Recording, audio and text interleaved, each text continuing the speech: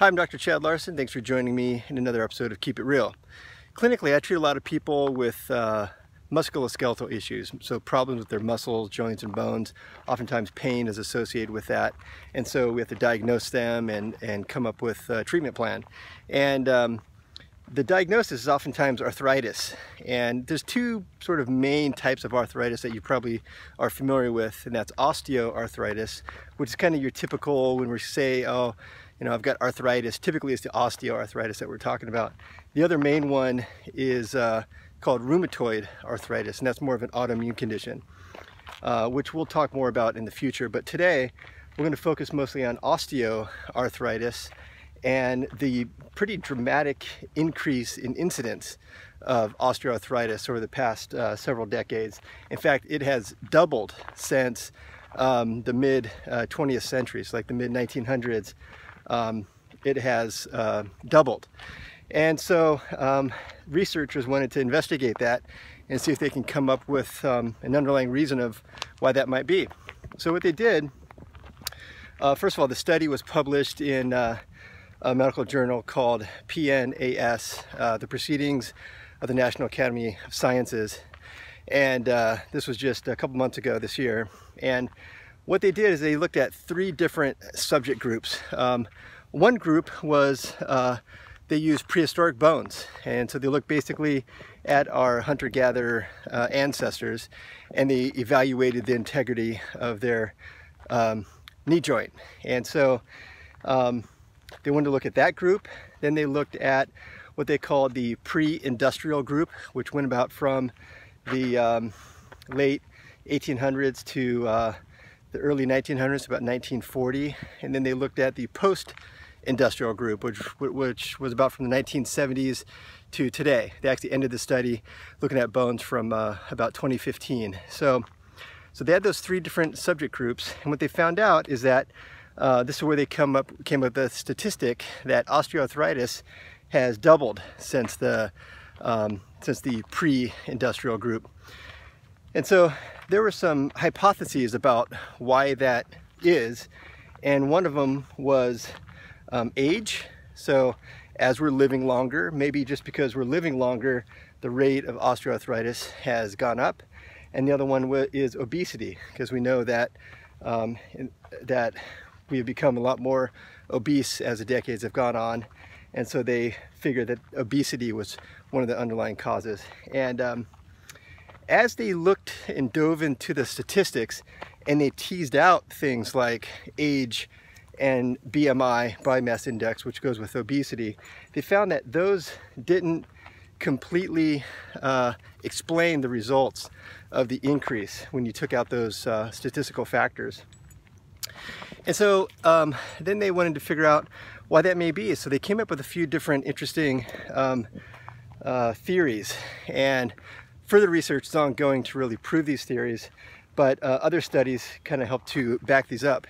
And there's two main things that I just want to bring to your attention. One of them that has been a pretty dramatic decrease over time, certainly since the hunter-gatherer days, but even since kind of the pre-industrial age, is inactivity.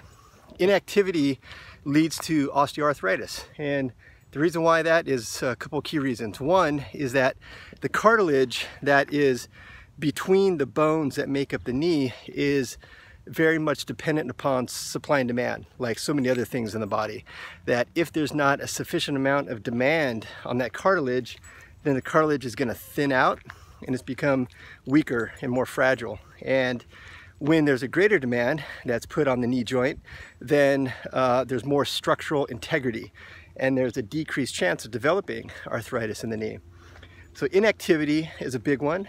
The other part of inactivity is just the strength of the muscles, because muscles, even more so than cartilage, works very much by supply and demand. The more demand that you put on the muscles surrounding the knee, and again, we could be talking about any joint, but this particular study just looked at knee osteoarthritis, that when you put a greater demand from physical activity on the knee, then the muscles around it will hypertrophy and grow and strengthen, and that will help to support the knee and also decrease the chance of developing osteoarthritis. That was One big one, so inactivity. The other one was general systemic inflammation. And this type of inflammation is much more common in our culture today, certainly compared to the prehistoric, hunter-gatherer bones that they looked at, but even more so than the pre-industrial age. We are exposed to much more chemicals, other environmental factors that are inflammatory, and there's a greater increase of a particular type of fat in our body called visceral adipose tissue, belly fat.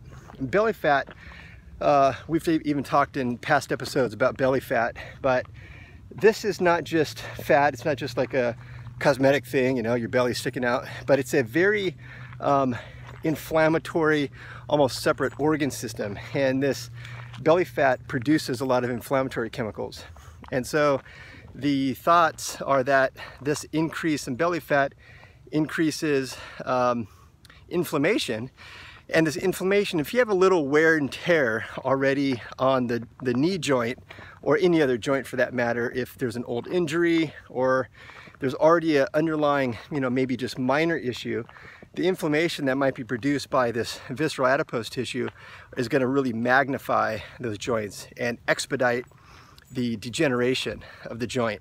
And if there's already inactivity, you already have a thin layer of cartilage. If the muscles are already weakened, then that's kind of a perfect storm for developing osteoarthritis of the knee.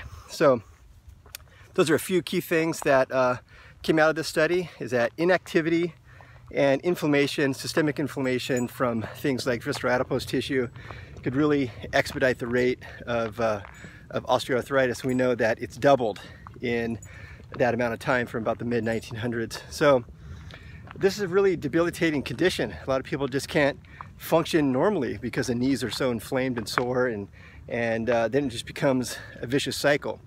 Because their knees are inflamed and they have osteoarthritis, it's difficult to have physical activity. So it could still be reversed in many cases, especially in the beginning stages, but certainly prevention is what we really want to aim for.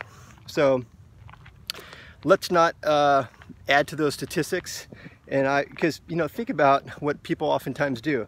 They wake up in the morning, they sit down, they eat their meal, or maybe they're just out the door, they get in the car, they commute for an hour plus to work, they sit 8 to 10 hours at work, drive home, sit on the couch, watch TV, no activity at all. So we have to stand more, maybe eat your meal in the morning standing, stand more at work. There's so many great contraptions that you can put on your desk to make it a standing desk, and do more walking during the day, walking during lunch. Set up just regular breaks when you're sitting, maybe at your computer. Stand up, do some air squats, just stand, walk around, spend more time on your feet. And those extra forces will really help to start to strengthen that cartilage in the knee, and also the muscles around the knee. And then, like we've talked about so many times in the past, we want to really try to decrease the amount of fat, especially in our abdomen. So there's lots of strategies for that, but those are just kind of the basic concepts. So I hope those made sense, and let's really start to work on those so we can decrease these statistics. And until then, keep it real.